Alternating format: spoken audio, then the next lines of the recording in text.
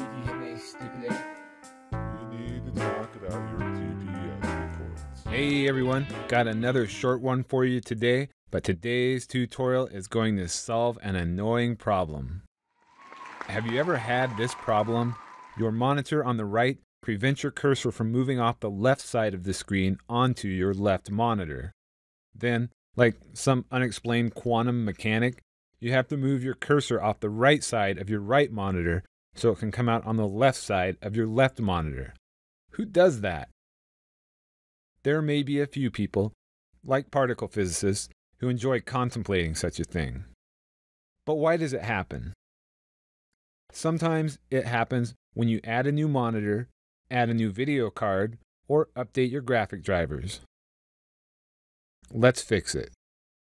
Click in the search box at the bottom left of your screen, the one on the Windows taskbar, and start typing in the words Display Settings. Left-click on the display settings under the Settings header. On the top of the window, you'll see a graphical representation of your dual monitor screens. Left-click and hold on the screen labeled 1 and drag it to the left of the screen labeled 2. Check the box that says, Make this my main display. Click Apply. Watch as the laws of physics are uprooted and you can now move your cursor easily between the two monitors. That's it. Problem solved.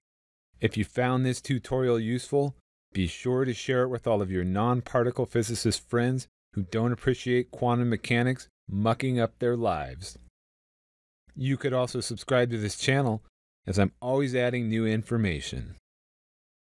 As always, thanks for watching, and I'll see you next time. We need to talk about your TPS reports. I have 8 different boxes. The ratio of people's cake is too big.